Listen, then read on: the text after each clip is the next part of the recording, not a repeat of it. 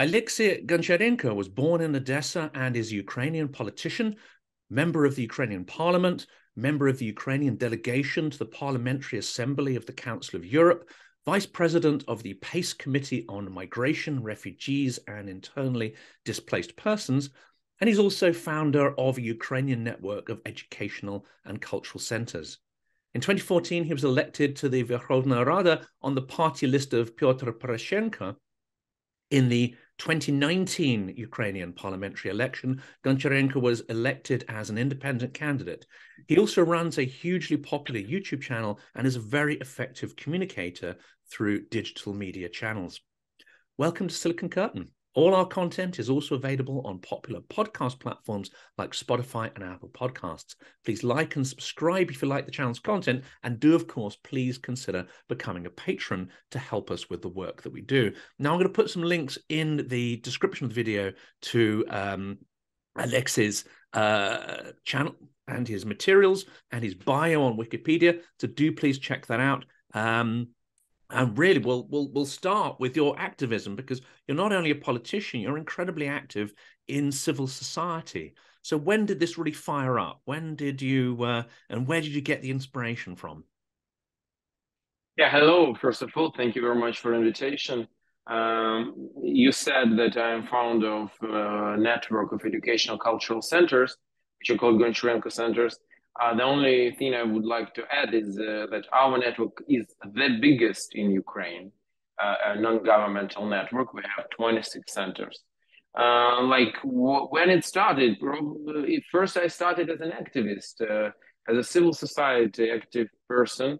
When I was a student, I was actively involved in defending of ecology, on some youth movement, and some organization of events, so on, so on. So that was always part of me. And then from these, I moved to politics, which is quite natural. But always I believe in civil society. I believe that this is the right way to develop the country. And that's the only way to develop the country. And Russian example shows that if you don't have civil society, then you will have a disaster. That is the way to disaster. So that's why I believe in this, and Ukraine is very good in this, because many people, why so many people are so surprised that Ukraine has not failed after Russian invasion. And like many people in the world, let's be frank, were waiting that Ukraine just would fail in several days. Even like experts from Pentagon sources, international media were telling this, because they were looking at Ukraine through lenses of the power. And institutions in Ukraine are weak. And I should tell this, that's true. And because they're very young, Ukraine is very young democracy, it's a young country. From 1991, we count, we have a 1,000 years history, but that's a history. But speaking about the state, we just started in 1991. And our institutions are quite weak. We have a lot of problems with power, with authorities, with many things. But our civil society is extremely strong. And that was always some kind of our bonus, some kind of our strong point. And that's why we are so effective in this war, not because of the authorities, but because of civil society. Because this is the war of Russian vertical against Ukrainian horizontal. And horizontal, I believe, is always stronger than vertical. And that's why I'm happy to be part of Ukrainian civil society. I'm happy that our network it's thousands of people. I'm saying thousands because it's like a family. We have English language free of charge for adults and children. We have dances, we have yoga, we have German language, we have cybersecurity. We have like the youngest our student is 4 years old now, and the eldest, which is a man who is learning English language in Cherkasy and who is dancing there. He learns also how to dance tango in our center. He's 84. So that is something we are proud of, and we are proud of to be a part of this we're like a drop in this ocean of Ukrainian civil society, and that is a big honor for us. So when did you really have the sense that civil society was firing up? Now, clearly, it must tap into some deep historical roots. But did it fire up immediately in 1991 on independence, or did it take a series of kind of events and catalysts to trigger people to get more involved? I'm thinking in particular, a lot of people I've spoken to, their activism really came alive in the Revolution of Dignity, or Euromaidan, as it's known here. I can tell earlier. It's more young people, probably spoke with younger people, and maybe they started in 2013, 14, but big push was in 2004, when there was first revolution, first Maidan. By the way, second, because the first was when Ukraine got independence. It was called Revolution on Granite, if I translate it right. Then it was Orange Revolution, then Revolution of Dignity. So all of these revolutions were making big push, but I think that the roots are much deeper. If you will go to history of Ukraine, you will see it's quite I mean, like, striking that in 17th century Ukraine was democracy. That was the moment when Ukraine had its own state, Getmana, and it was not long time, but it was. And 17th century, democracy. Even such leaders of the development as the United Kingdom at that time, Britain, Great Britain, or Netherlands, which were developing very fast and which were like ahead of other countries, but we can't say that they were completely democratic. And there were monarchies, and there was these events of kind of revolution in the end of 17th century in Great Britain. But Ukraine was a democracy, and later Ukrainian people always were like counting on themselves and their neighbors to survive, because many empires were coming to our land. It is not just Russian Empire, which is clear now, everybody knows, but it was Austro-Hungarian Empire here, German Empire here, Poland, many other countries. They were coming to this land, and they were very suppressive and very rough with the local people.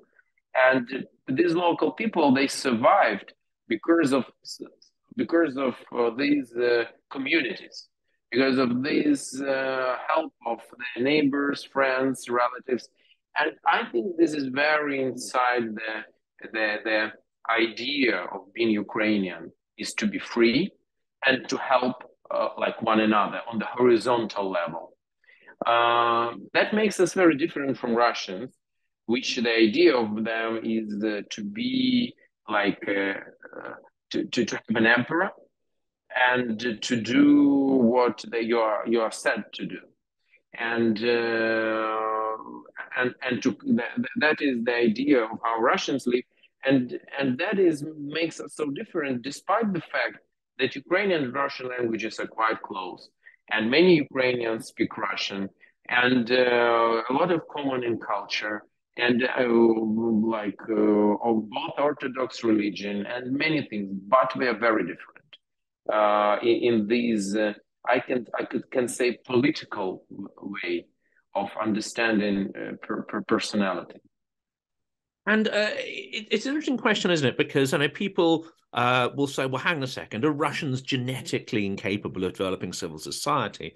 And that, of course, is not the case. But I think what's ignored here is that there are institutions in Russia, very powerful ones, like the FSB and so on, that not only do they close down civil society, they also infiltrate civil society institutions. Anything that sort of little green shoots that try to rise up get sort of twisted and perverted and distorted by these very powerful institutions, which, have been in place potentially for decades. I mean, it's an inheritance, I feel, of the way the Bolshevik regime tried to stamp out civil society and stamp out the very concept that there could be civil society.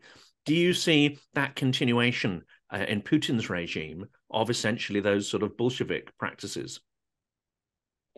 I think, like it's a quite a complicated issue. We can speak about this for hours and for days. Definitely. First of all, we are not Nazis like Russians are. Russian society is Nazi society today. Ukrainians are not. And I'm not saying that there is some bad nation, bad ethnos Russians. That's complete madness to say things like this. All nations are absolutely equal. And there are Russians who live in Argentina and they don't have anything common with Putin and with this war. Maybe some of them don't care. Maybe some of them support Ukraine. Maybe not. I don't know. But that's not their fault. There are Ukrainians who live in Russia and who fight against Ukraine. And we have this striking example of a Russian pilot who was bombing Kremenchuk, where he was born. It's Ukrainian city, and where his mother lives now. So he was bombing the city where physically was his mother. And he's Ukrainian, but he is Russian society representative. And there are Russians who are fighting against Russians, Russians who are Ukrainian citizens, like tens of thousands of them on the front line fighting against Russia. And they are our citizens, they are our brothers and compatriots. So it's not about nation, it's about society. And yes, Russian society is inherently weak, and Russian society is inherently under the emperor, under authorities. And that is quite a normal for them. They consider this to be normal. And that is a very big problem. Can it be changed? Yes. Germany shows us this. After denazification, after the Second World War, after deimperialization, Germany became a wonderful, prosperous, free country, one of the most developed in the world. So can it happen? Yes, but only after some process which should happen inside the heads of these people, because Germans were digging out the bodies of killed Jewish people or others. So they were doing it to understand what they did and to understand that they're responsible.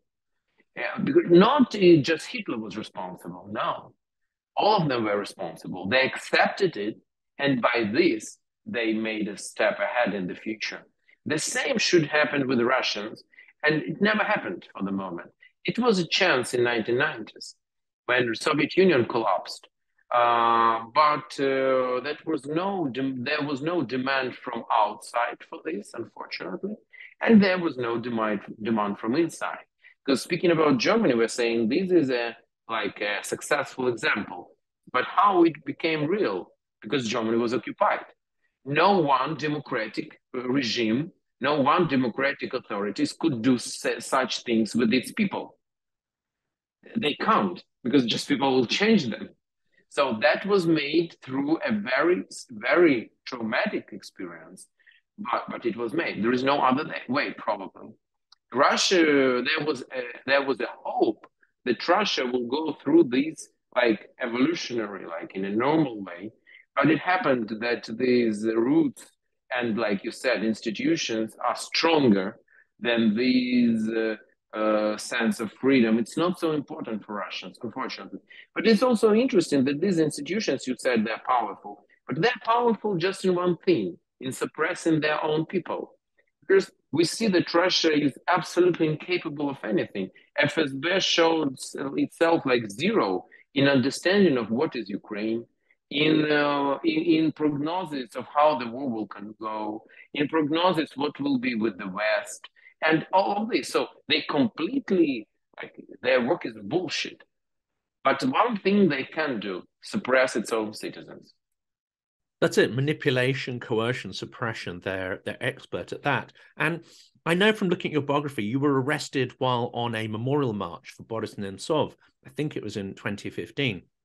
And clearly, you have a lot of connections with the Belarus opposition and those trying to foster civil society and resistance within Belarus. Has the full-scale war made it much more difficult to collaborate or even perhaps empathize with so-called Russian liberals and so-called opposition? Yeah, first of all, we need to differ Russians from Belarusians. They're not the same. And Belarusian people, they have much more potential for freedom than Russians. That's reality. And they showed it. Speaking about Russian liberals, that's a very difficult topic.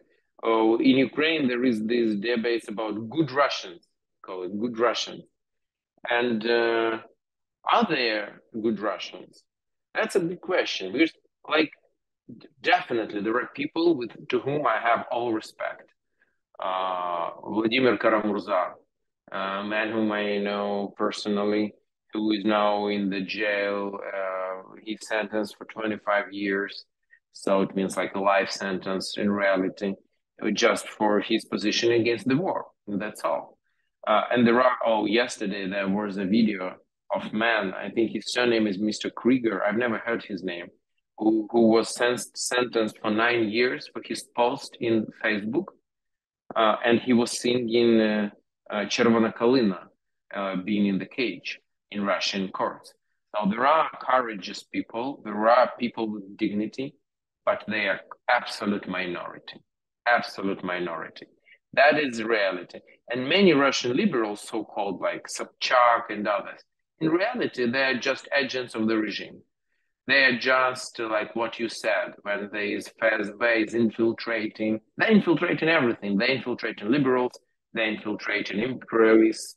They're infiltrating, homophobic groups. They are trying to infiltrate gay groups. They try to infiltrate everything in Russia. Absolutely everything.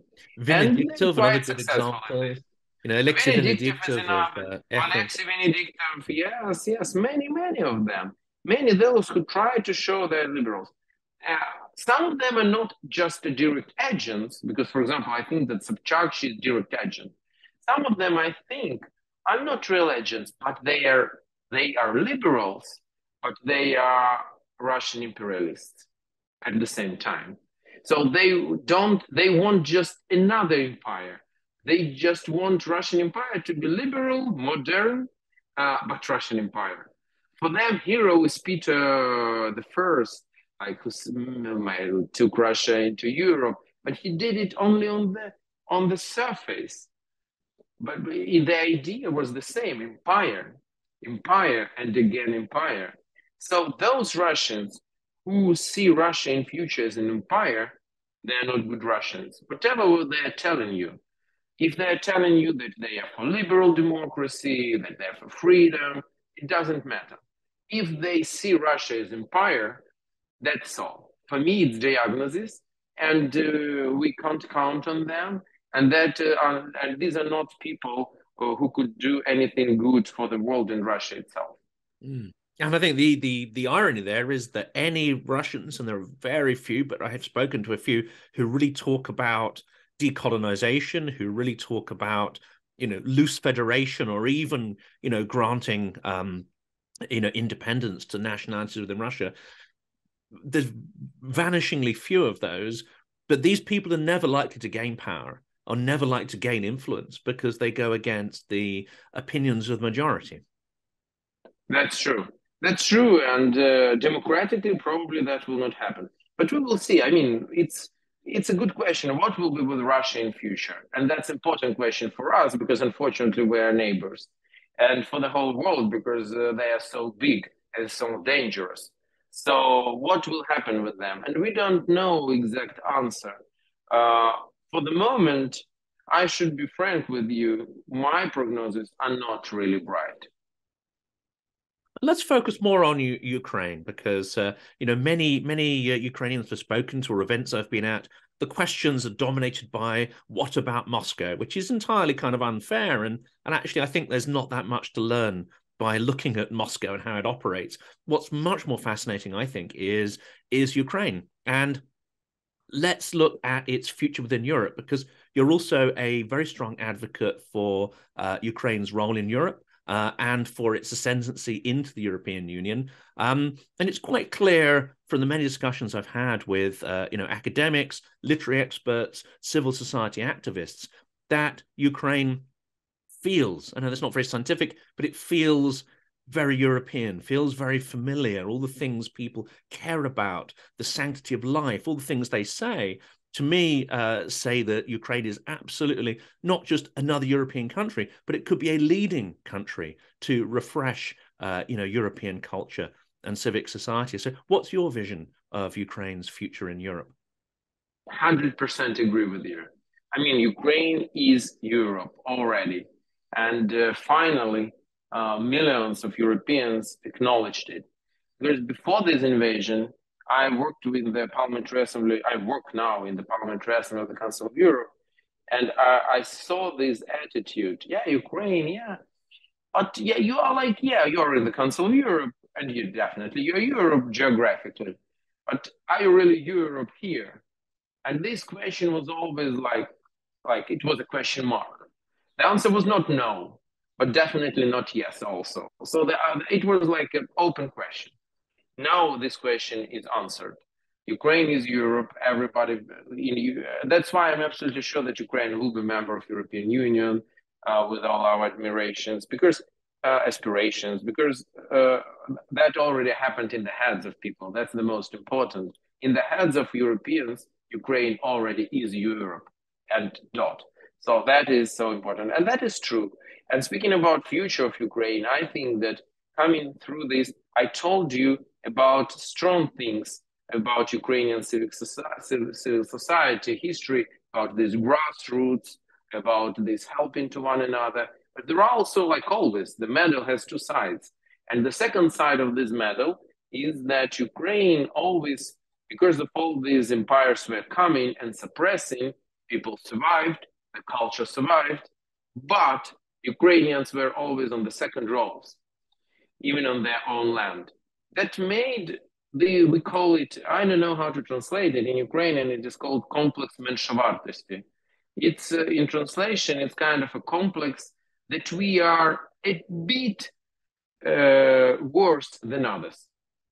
So like we are like Ukraine, oh yeah, we're a great country, we're great people, but we are not Germany. Oh no, we are not France. No, we are not United Kingdom. No, I mean like, yeah, we are good, yeah, but we're not so good. And like that is the something which was in, and that was a big problem to build institutions. Because to build institutions, to build the state, not the nation, but the state, you need to have ambitions, you need to have these big goals and to move to them. And you need to say, I'm best in this. And it's very funny because Ukraine is best in many things, like the biggest airplane in the world, Ukrainian.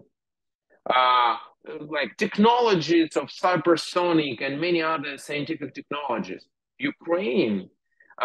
Basement of all Soviet space industry, Ukraine, and many other things. So Ukraine, like breadbasket of Europe, Ukraine, and so on and so on and so on. Not even of Europe, of the world.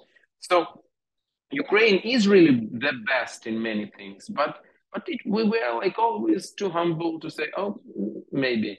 So now, finally, I hope that will finish. This war is finishing this and is changing us. And today, Ukrainian people are saying, we are winners.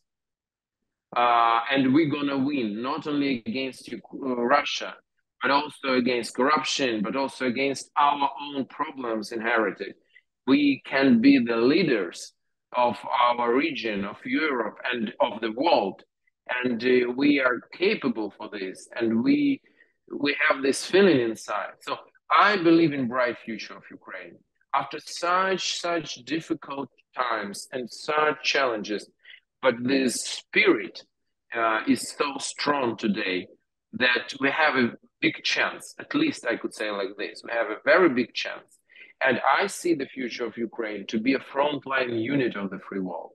Because we, on our own example, you're saying refreshing. Yes, I like your word. Because it looks like in the free world, many forgot why the free world is so important, why it is important to be free. Because people were born free, they live their life free, and they don't, okay, we are free, okay, so what? And Ukraine shows why it's so important to be free. Because if you are not free, then you will have Russia. If you are not free, that you will be invaded, if you will be killed, you will be just eliminated. And that's why we can't be tolerate. For example, I like it happens still now. For example, Ukraine didn't vote in favor of resolution on genocide of Uyghurs. And I think this is a big mistake. It was just right now. Yeah, China is an important country and everything like this. But we have these values. And we in Ukraine understand why these values matter. And we can't speak about genocide of Ukrainians, which is happening and which is made by Russia, and saying, Uyghurs, it's not about us. We don't know. It's too far. That can't work like this. If we believe in these values, they ask the same for Ukrainians, for Uyghurs, for Germans, for anybody in the world. So the same things were about Belarus, Iran. I was the one who was telling for years, we shouldn't cooperate with Lukashenko. He is dictator. Yeah, that is against our values. We can't be like this. And sooner or later, there will be big problems from them. And Putin will take Belarus, occupy, and that will increase our risks. Unfortunately, I was right. But many people in Ukraine were telling me, oh, what for? Why we need to speak about Belarus? I mean, Belarus is Belarus. Let Lukashenko do whatever he wants to. No, we can't do like this. The same I was here, Iran.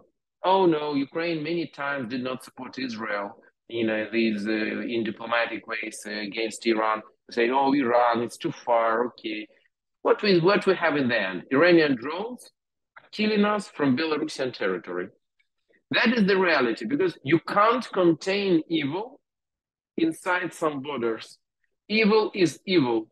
You need to fight with evil. At least you need to name it, and just not to be involved in anything with evil. That's all. And I believe that Ukraine is refreshing like this, saying, Germany, you can't say that you are free, that you are a great country, and to buy gas from Putin, to give him money to kill Chechen people, to colonize Buryats, to kill Ukrainians, and saying, but we are beautiful Europeans. No, no. If you are doing like this, not.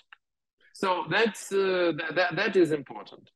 I think there's a really strong story there, and it's one I want to do a future episode about, because a couple of people have sort of asked here. Now, I don't want to say that there is any justification for Russia's invasion, which there isn't, or for Russian imperialism or aggression.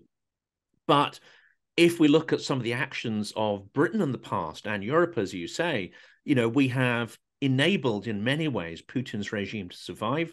We've enabled him and his oligarchs to strip the country of its wealth, to get it to the West where they can legally protect it. We've given them all the protections of law, our judicial system. Their kids are entertained in our school, their kids are educated in our schools. You can still find many extremely rich, and a few of them are quite objectionable, Russians in the most expensive restaurants in London. We created this environment where they didn't have to build a civic society. They didn't have to build judicial institutions to protect their money in Russia, because they could get it out of the country. And if you go back even further, we supported Yeltsin when he was making some seriously unconstitutional, undemocratic decisions, because we thought by subverting democracy, you can protect democracy. Well, that didn't work out so well. Absolutely, exactly. You're exactly right. I can't add any word to this. That is a lesson which should be learned, and this lesson should be learned much wider. It's not today just about Russia and Ukraine. The same we need to speak and to think about China, for example, and other countries. And I believe that free world can be free. Like, okay, not let us take a person. You can't say that you are really free if you are dependent. If you're just, okay, I'm free, but to have a breakfast today, I need to go and task somebody. And to be heated, in the winter, I need to go and to ask somebody, are you really free? Or somebody will say you, okay, there is a price for breakfast, there is a price for heating, there is a price for everything. So if the free world wants to be free, it shouldn't be dependent from Russia on energy sources, from Chinese market, from other things which we from some resources from other countries, not democratic countries, not the countries from the free world. And that is a very big challenge.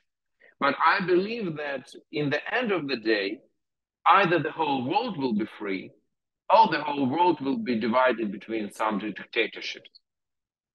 I don't think that they for many decades, these two systems could coexist. I don't believe in this. That's right. And, you know, if we believe in our values, then we need to invest in incrementally increasing democracy, freedom, civil society, not imposing it on countries, but increasing it throughout the world. And if we take the counter effect, what we know about dictatorships is that they can concentrate wealth, especially a petro dictatorship like Russia has huge unaccountable resources. And we know a lot of that goes into propaganda. A lot of that goes into GRU and subversion. So let's turn to this topic, which I think I was really interested in discussing, because I know you know quite a lot about this. How did Russia managed to engineer the insurrection in Donbass, and why did those same techniques fail when they tried it in Odesa and Mariupol? You're speaking now about 2014, about the beginning of this war. I think, yeah, you're right. And here, probably, there are many answers to this question. One of these is the role of elites and the responsibility of elites. Because in Donbass, it happened because there, for example, regional councils of Donetsk and Lugansk regions, they voted like against new Kiev authorities to make some referendums. So they justified some kind of insurgency against Ukraine as the state. And they tried to do it the same in Odessa. And I was, it happened on my own eyes. I was at that time Odessa regional councilor. And I was one of those, and I was one of the leaders of to organize and to prevent it to happen here. And we did it. When they tried the same scenario in Odessa to gather the meeting of the regional council, to have some kind of a crowd outside shouting Россия, Россия, Russia, Russia, referendum, referendum, Russian language, Kiev junta, all of this. And they tried to, like by this, to force regional council to vote for something like this. And we stopped it, prevented it, and even more.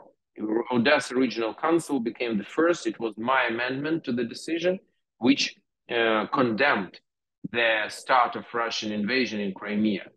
I think this was a critical moment because that showed the difference that people in Odessa, those who are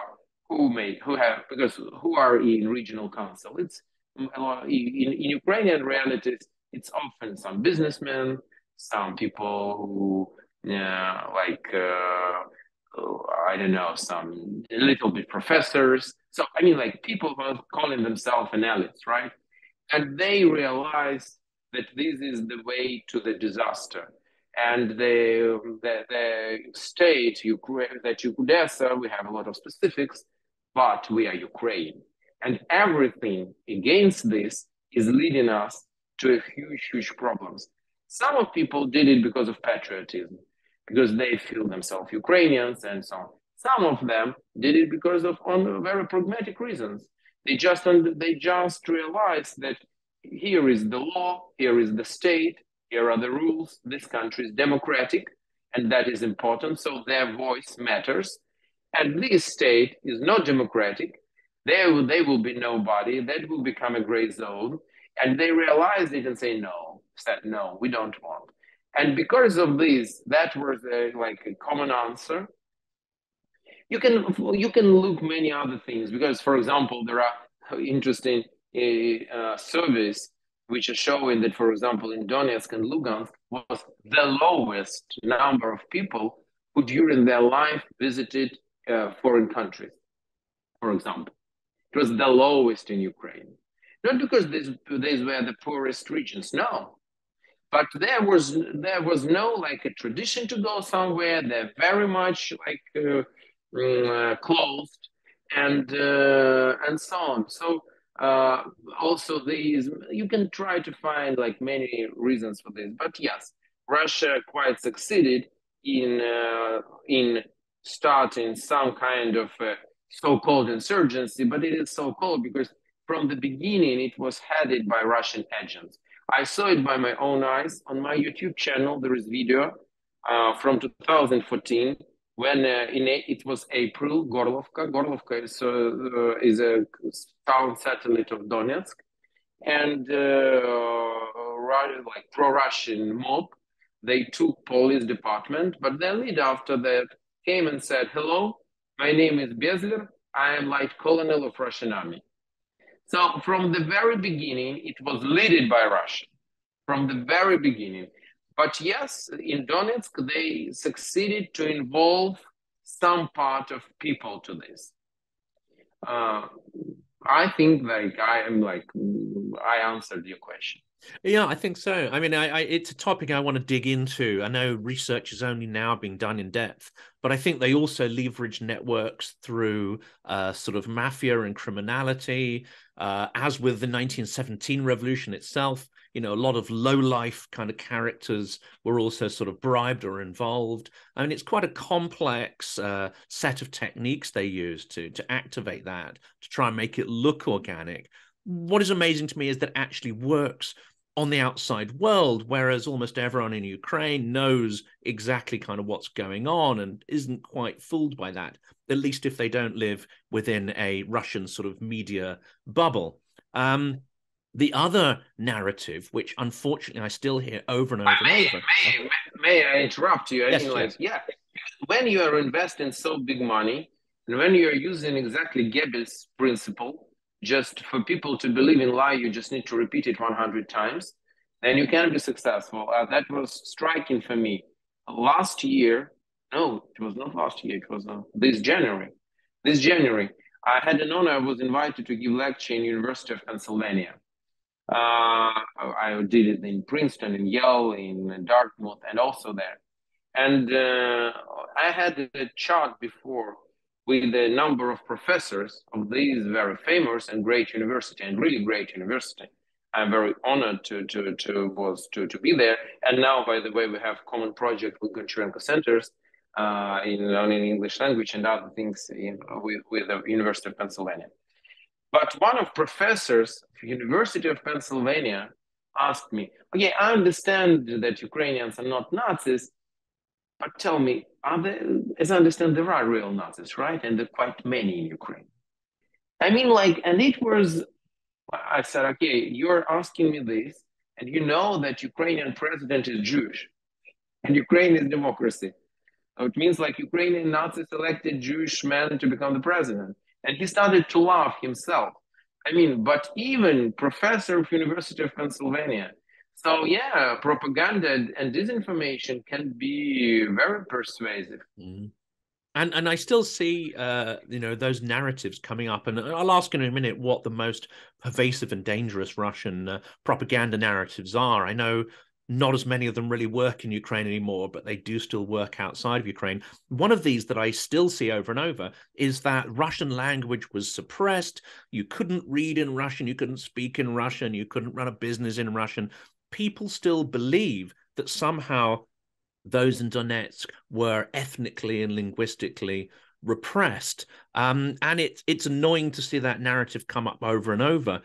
I expect, though, when Ukraine liberates Donbass, which I entirely believe is feasible in the next couple of months, even this year, potentially, I think the list or catalogue of crimes, repressions, tortures, civil rights infringements are going to be on a scale that is going to be truly shocking for most people. Maybe not for you as well. But why is there the persistence of this narrative, and what are we going to discover when those territories are liberated? Now, what we will discover catastrophe like always when we are liberating our lands from Russians. We're discovering tortures, we're discovering cemeteries, we're discovering awful things. Unfortunately, that will happen there. Speaking about Russian language, my mother tongue is Russian. Odessa is 90%, probably like 80-90% Russian speaking. If you will watch on the books, or like here, you will see that like half of books are in Russian, and that is absolutely normal. So we don't have any repressions, and we never had any repressions of Russian language and Russian ethnic as ethnicity. So that is a complete propaganda. But I don't think that it still works. I don't think so. But there are other myths that still work. And one of them is called Russia can't lose. That is exactly Russian narrative. It's exactly Russian propaganda, which because we are Russia, because we are so big, we have a nuclear weaponry, we can't lose. So you need to deal with us. Okay, we're crazy. Okay, yeah, we lost many battles now. But in any way, you need to deal with us with the kind of, like Macron is saying, we should not humiliate Russia. I mean, like, about what humiliation we're speaking about? I mean, when we are taking criminal and taking him or her to prison, are we humiliating them or we're helping them? It's not about humiliation. It's just about punishment. It's just about you should be responsible for what you're doing. That's all. And that's not about any humiliation of anybody. So, but they try to, and as we hear even from the president of France, one of the biggest countries of the free world, the most important, it is quite persuasive, this narrative. And it's complete, like I should not go very far. Several days ago, I was invited for the Harvard University, one of the programs event in Reykjavik. I was online from Odessa, and we were discussing the third parts, negotiations, other things. And in the end, one man said that, okay, but and everybody were very supportive to Ukraine. Absolutely, Ukraine, we should support her. No worries about it, no question. But at the end, one man said, and I think he was one of professors. He said, "Yeah, but Russia is a nuclear state; they can't lose." And they just came ahead, and I just stopped them and said, "Stop it, please." Like Soviet Union lost in Afghanistan. Was it a nuclear power? United States lost in Vietnam. Like there are a lot of examples when nuclear states can lose, and Russia not just can lose, but should lose. That's the only way for security in the world. Because all this talking about we need to Ukraine to win, but in some way that Russia will not lose. That will not work. And that is Russian propaganda, and that is Russian narrative, where they're trying now to implant in people, and people, oh yes, it's Russia. Yeah, so they're still working, and they're still using it. And I hear these, I hear these not just amongst Macron, who we've got used to hearing that kind of stuff, unfortunately, from him, but I also hear this on the BBC. I hear this even on Times Radio. I was listening to yesterday, channels which are ostensibly extremely, pro-Ukrainian, in fact. But you hear, Russia can't lose because it's so big. It's got endless resources, which is clearly ludicrous. They clearly are lacking resources, and they have terrible logistics. Another one, of course, is the nuclear threat. And the other phrase that triggers me is escalation. Every time Russia does something absolutely heinous, it's like, well, that's Russia, oh dear. Every time Ukraine punches back, that's an escalation. Is this dangerous? Should we be worried? That is, to my mind, ludicrous. If you are the subject of a full-scale invasion, you need to hit back in every way you can. Absolutely. I found one of the grounds for all this Russia centrism, I can say. it's in the universities. Because if you will take universities, in all big, great universities and smaller ones, if you will take Eastern European studies, it's all about Russia. It's about Russian language, studying Russian culture, Russian history, and everything. And all these people who are considered to be experts in Eastern Europe, they really are Russian-centric. Because all their education, they visited Russia, they lived in Russia, they studied in Russia, they worked in Russia, and everything is around Russia. Because Russia, but in reality, it is not. I mean, Eastern Europe is very diverse, and that is so. That is one of things which should be changed, and I see it's changing. I see it in Harvard, I see it in other universities where they started to change it and to say, okay, Eastern European is not equal Russian. Let's speak about Ukraine and Ukrainian and Kiev. Yeah, and what started from where? Kiev was the start of everything. Okay, and what about Warsaw? And then you see the big picture where Russia is a big, but just a part, and that will take time.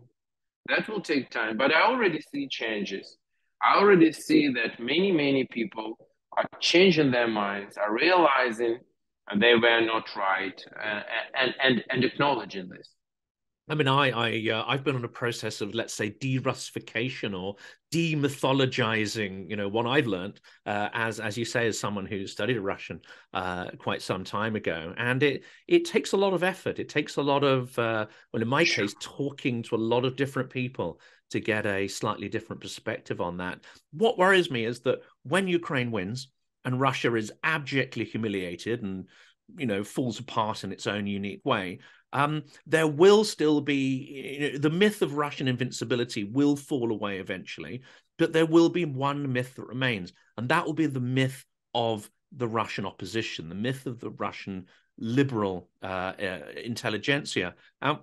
It's not to say, as you said earlier, there are individuals who would fit that mold, but it's so fragmented and civil society is so underdeveloped. I think people really need to get away from this idea that there is any kind of organized opposition or even any ecosystem in which different oppositional factions can actually coexist. Yeah, you're absolutely right. And I don't believe in Russian opposition, because if it would be strong, they would not, they would prevent what had happened. That's all. That shows that they're not. And either they infiltrated or they are just short-minded. I don't know, but they are not strong. In reality, the best option, what I see, is a kind of external administration of Russia or its parts for some time, which will change the dynamics, which will change the textbooks, which will change the attitude.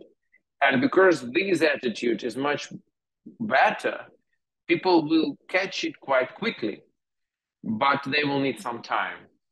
Like it happened in Germany. I don't know another recipe. And that is the best option. Will it happen like this? I don't know. And I can't predict. Any predictions will be very, very, I don't know, like not based on it's very hard to predict how it will go, but that's the best option, because Russia should be not only depolarized, but Russia also should be denuclearized, because we can't leave nuclear weaponry in the hands of people who are ready to use it and to blackmail with it.